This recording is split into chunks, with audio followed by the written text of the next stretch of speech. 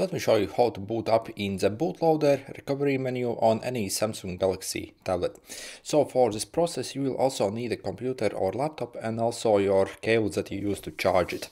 So on most newer tablets we actually do not need the computer, but on most tablets released in the maybe past 5 years we actually need this.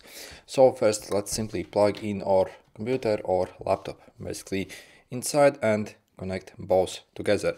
Also make sure your tablet is off, so you see it's currently off, and also wait for the basically like the charging logo appear, so wait till it settles essentially. If you do it faster sometimes it doesn't work, so simply wait a bit till you see the charging thing here.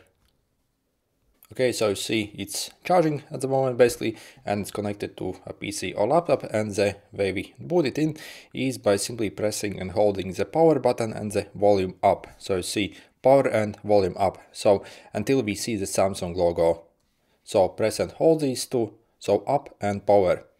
And once you see the Samsung logo, release as soon as possible, so you have to be quick. Okay, and release basically. So we actually do not want it to let it load fast like further, so otherwise you might not actually get in the recovery menu. So again, the timing is kind of important on this tablet. So you see we can actually do various things here now, so also like for example wipe the cache here, and also completely reset this tablet as well and do various other things.